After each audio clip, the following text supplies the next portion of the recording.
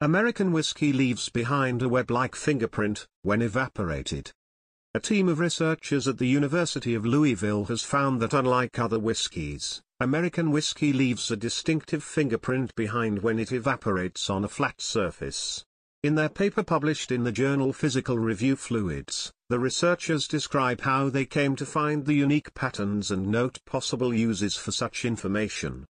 Liquors like Scotch whisky, moonshine, and Irish whiskies don't leave these telltale patterns, or whiskey webs, when they evaporate.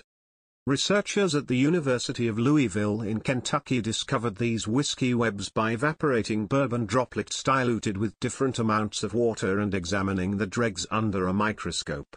Bourbons with alcohol concentrations of at least 35% left uniform residue films previously seen in experiments on Scotch whisky, while bourbons with alcohol concentrations of about 10% left markings similar to coffee rings. To the researchers' surprise, almost every American whiskey diluted to around 20% alcohol left behind a unique, web-like microstructure. Fluid dynamics researcher Stuart Williams and colleagues suspect that compounds that leach into the whiskey while it ages in charred oak barrels create these webs.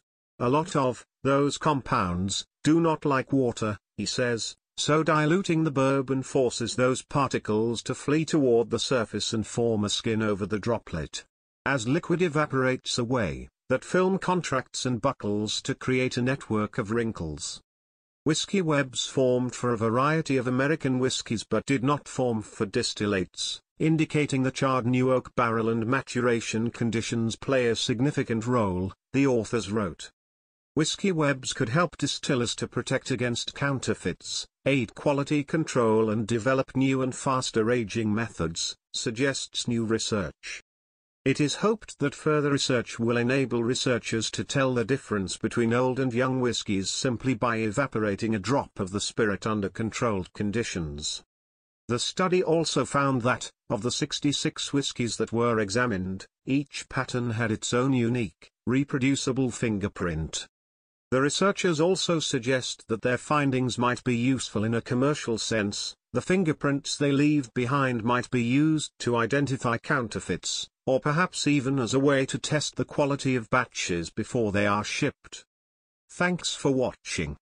So which one is your favorite whiskey? Comments below. And don't forget to like the video, share with your friends and subscribe.